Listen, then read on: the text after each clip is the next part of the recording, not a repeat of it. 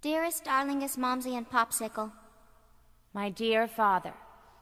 There's been some confusion over rooming here at Shiz. But of course I'll care for NASA. But of course I'll rise above it, for I know that's how you'd want me to respond. Yes.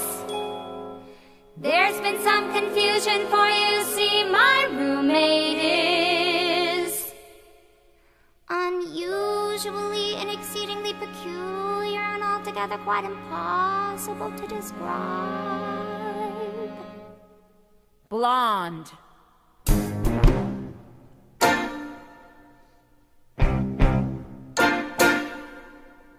What is this feeling so sudden and new? I felt the moment I laid eyes on you.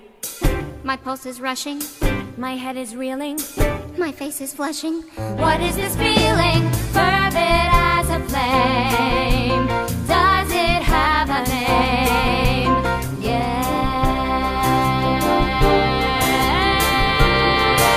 Yes. Loathing, unadulterated loathing.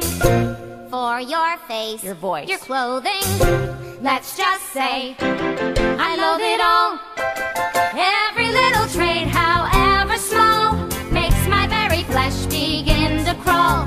With simple utter loathing, there's a strange exhilaration in such total detestation. It's so pure, so strong. Though I do admit it came on fast, still I do believe that it can last. And I will be loathing you my whole life long. Dear Galinda, you are just too good. How do you stand it? I don't think I could. She's a terror, she's a tartar. We don't mean to show a bias, but Galinda, you're a martyr. Well, These things were sent to try us. Poor Galinda forced to resign. Someone so